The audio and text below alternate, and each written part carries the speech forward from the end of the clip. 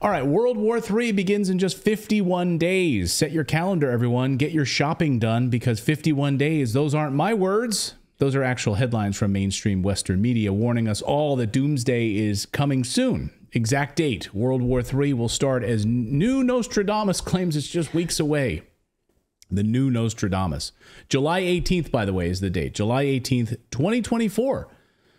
It happens to be the exact date that the new Nostradamus warned us about. Yes, a guy that people call the new Nostradamus said this, and Western publications run with it, of course, as journalist Vladimir Kornilov writes this morning in a great piece called "The West is accuming itself to the thought of an imminent world war." If you've been watching any media recently, you see that there's a growing narrative right now being pushed by Western media and political elites. I'd love to get your guys' take on this. I mean, if you see this conditioning that's happening right now to accept something unimaginable and the onset of World War III, basically, this is not fear-mongering. This is a call to awareness, essentially. What I'm trying to do is explain how they're preparing you for this. Normalizing this, trying to desensitize you to it. So many of you were calling out in the chat, you know, when that Civil War movie was being pushed on us. Like, what are they trying to prep us for? What are they trying to prep us for with the Civil War movie that the Obamas like rolled out? What are they trying to... Not subtle, is it? It's not subtle at all. I mean, when you have all these mainstream media publications talking about that we are either in World War III or about to hit World War III. But that date doesn't work for me. Can I just reject the calendar invitation? You won't have a choice if they're dropping nuclear weapons or if NATO decides they're fully going to be engaging Russia. So they're trying to desensitize you to it. That don't worry, folks, World War III won't be that bad. This is what their narrative is right now. Great. Get ready for it. Don't fall for it, though. Yeah, judging by the last two world wars, yeah, it's going to be a cakewalk. Because if world wars are anything to go by, no one will barely notice. That went well. Yeah. But the media, it's amazing to me because the media is normalizing this idea. They're treating it as mundane, sort of an inevitable occurrence, something unpleasant, but ultimately just totally tolerable, that you can kind of get through it, no problem. Just a little World War III to go along with your election year. Perfect timing. Right now, 61% of Americans, according to a new poll, believe World War III is inevitable. 61% of Americans? It's coming. Think about that for a moment. We're being conditioned to believe that a global conflict, one that could end civilization as we know it, it's not just possible, but probable. They're running polls about it, for crying out loud. The British government, for example, is advising its citizens to stock up on canned foods, candles, batteries, in case of an emergency, in case of this coming war. This isn't just about preparedness, it's about embedding a mindset of acceptance. British MP Andrew Bridgen just days ago told us that the UK government is weeks away from telling us that a world war has started. Rishi wants out. We are actually at war with Russia now. We've got. They haven't told you. So say that again. We're actually at war with Russia now. I met with Andrei Kelin, the Russian ambassador in London, a couple of months ago, and he said that we know that your people are firing those Storm Shadow missiles at us out of Ukraine because you couldn't train the Ukrainians to do it. We know you're doing it, and I mean everybody knows that there are lots of US. UK, French. The French are in there. I thought it was the Brits were down on the ground and special advisors and training sessions and teaching them and showing them. Isn't that how? But they were apparently, that's how we started with the Vietnam War. Yeah. Dude, what the frack are we doing poking the bear? That's really stupid. They're determined to get us into a war with Russia, and thank God we've got someone in Putin who at least has got some brains. Now you sound like a Putin lover. Well, I'm not. So Ukraine's Syrskyi, of course, who took over, who's the new Ukrainian commander-in-chief, said France was planning to send instructors to Ukraine to train Ukrainian troops, which is a significant increase in NATO involvement in this proxy war. And former President Trump this weekend warned at a rally in front of libertarians that in the next 5 months, we may well be plunged into World War III. By Joe Biden. And his intent was to highlight the urgency of preventing such a catastrophe, Trump said. and to stopping Joe Biden's march to World War III. You know you're being led right into World War III. You know that. You're going to have World War III, and it'll be a war like no other because of the weaponry, the massive weaponry.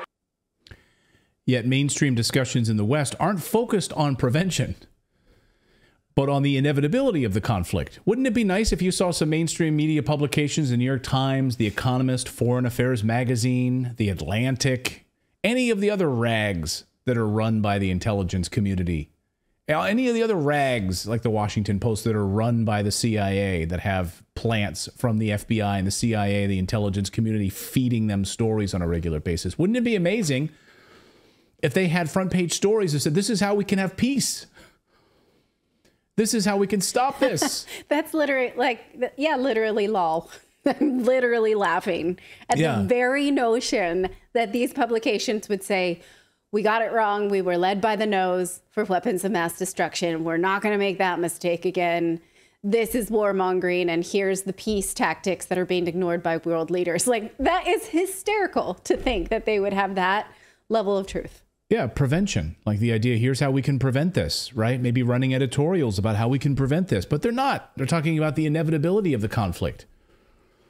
British conservatives are using the prospect of war right now as a campaign tactic, suggesting they're better equipped than the Labour Party to handle this crisis. The conservatives are. The Daily Telegraph even ran this headline this weekend. This may be, the last election. This may be the last election before the next world war. The situation hasn't been this dangerous in years. This may be the last election before the next world war. So get in your votes now. Make sure you're picking the party that can see you through a war. Because once you're in a war, we may not get an election. See Ukraine. Yeah, see Zelensky and his plan. Sky News out with this one. Take a look at this. Are we heading for World War III? Experts give their verdict. Glad we had some experts to weigh in on this. This isn't hyperbole. It's a deliberate narrative shift. What I'm trying to do is just show you how the Western media is prepping you right now. Normalizing this as if it's not that bad. You're feeling some bad inflation right now. And, you might have lost your job, but World War III is really not that bad after all, because it's being fought over there, right? It's being fought in Ukraine. It's being fought in the Middle East. It's being fought in Gaza. It's being fought in the Red Sea. It's being fought in the Donbass, in Kharkov.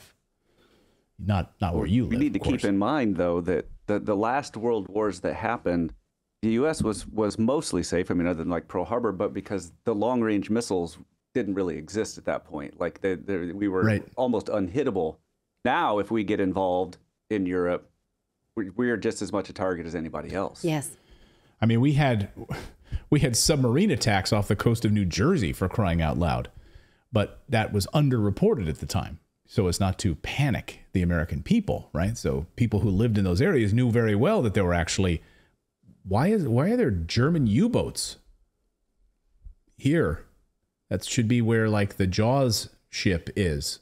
Mm-hmm. This should not be in Wildwood, New Jersey. This should not be German U-boats. What the hell? There's a Nazi German U-boat out there. Don't tell anybody. This weekend, the head of NATO, Jens Stoltenberg, said in a speech that the West should loosen its restrictions on attacking Russia inside of Russia. What?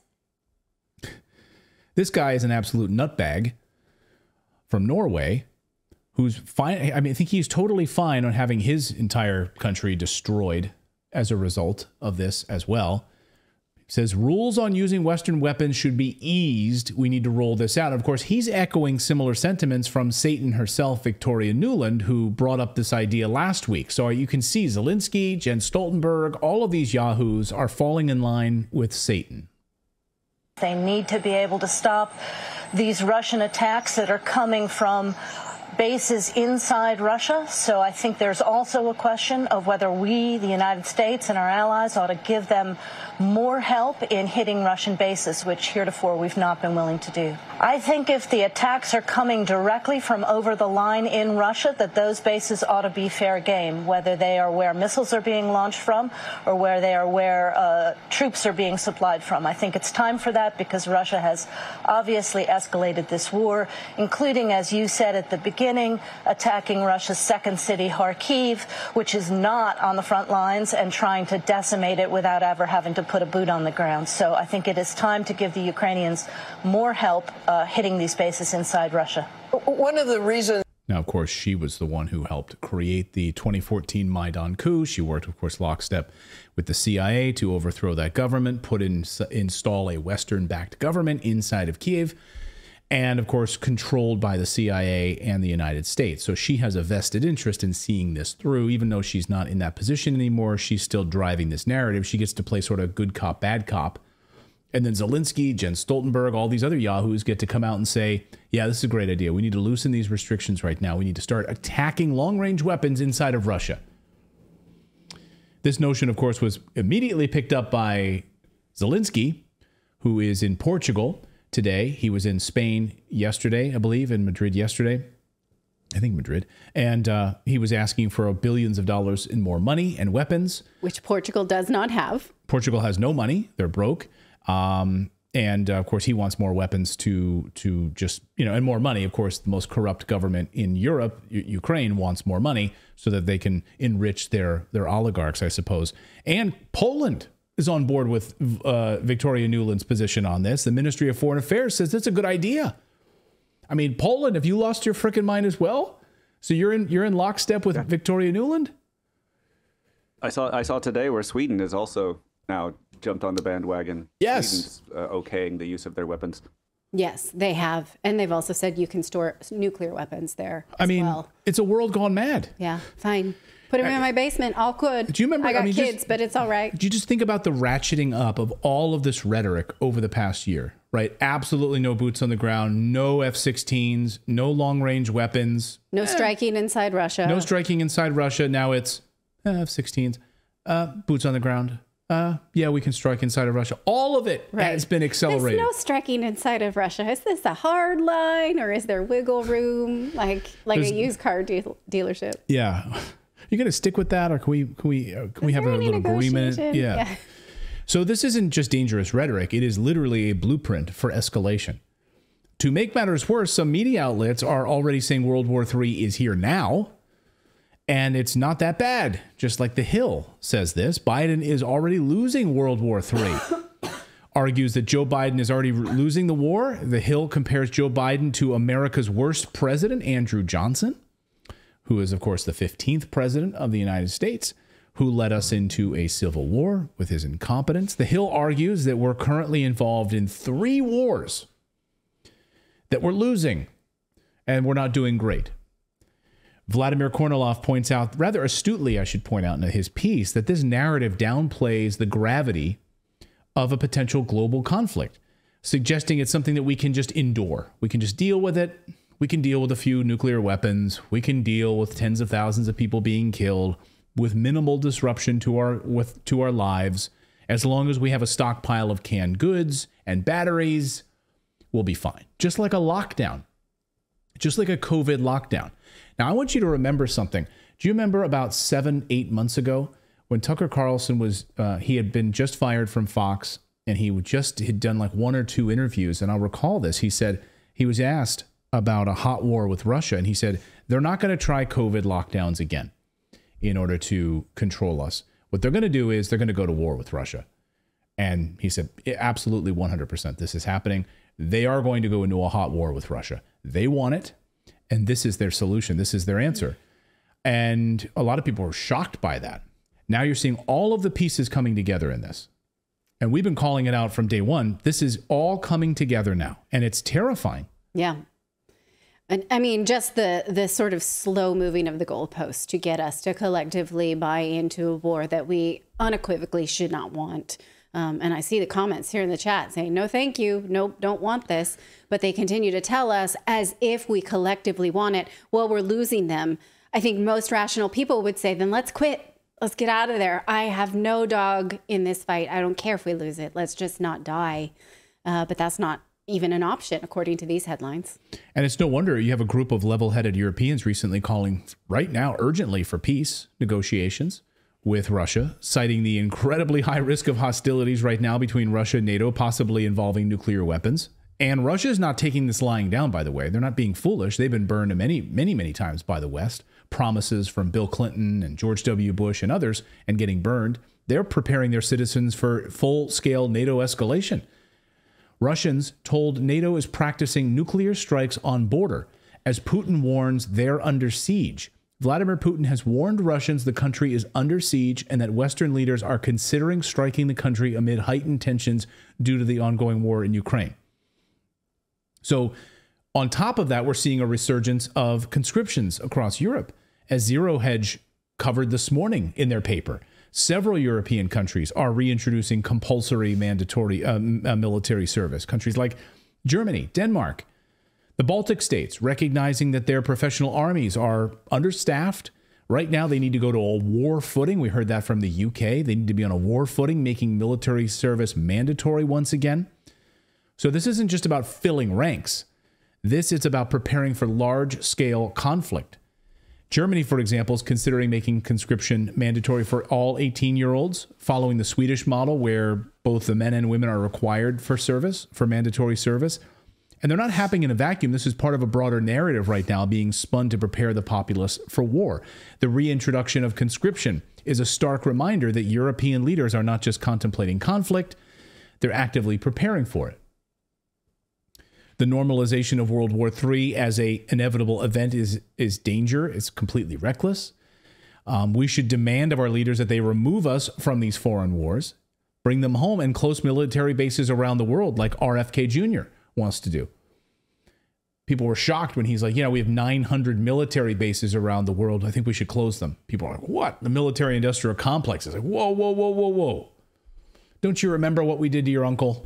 You cannot go spouting your mouth off about ending a war. Remember when he tried to get us out of Vietnam? What happened to your uncle?